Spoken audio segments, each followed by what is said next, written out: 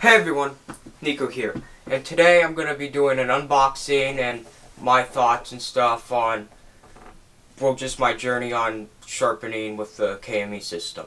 So right now I'm going to unbox the base, which just arrived right now. The rest of the KME system will be coming later, but I figured I'd just unbox this right now and tell you guys what my thoughts are and stuff on me getting this system and why I went for the KME and all that kind of stuff. So I'm just gonna open the box off camera just because my tripod isn't quite big enough.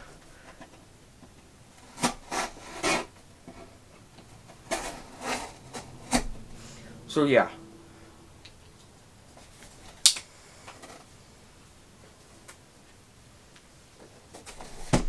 Here, let's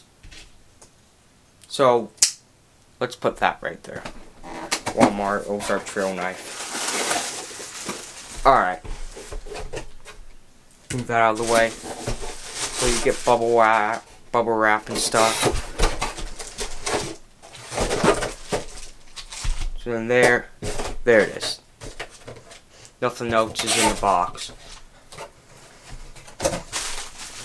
So here we go. This is the base.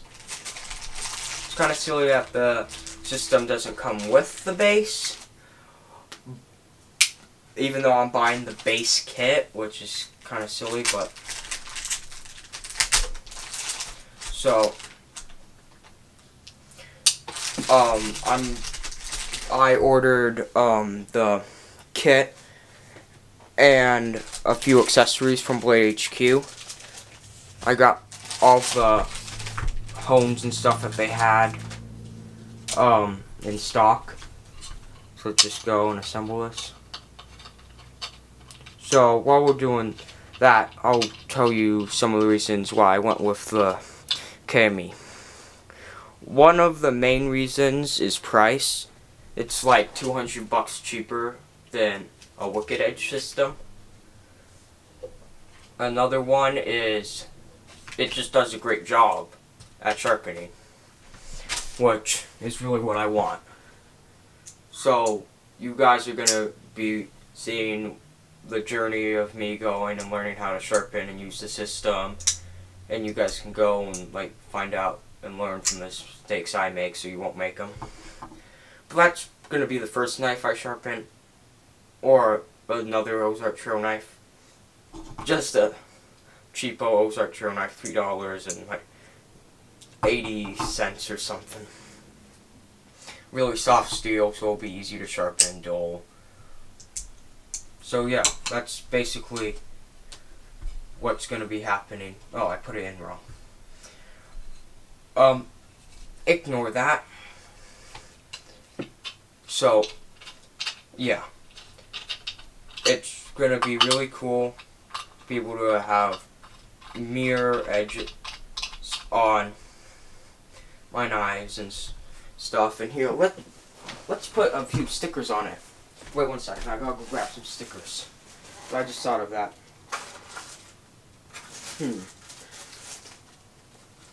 me think, which one? Here you go. Got a Spyderco sticker that I could get on there somehow. Yeah, it might not fit. I'll get a different one. I went to the Spyderco factory and I got a bunch of stickers and stuff. It's really cool. If you guys are ever in like Golden, Colorado, you should stop by there. It's a great place. Here we go. Put the Para 3 sticker on it.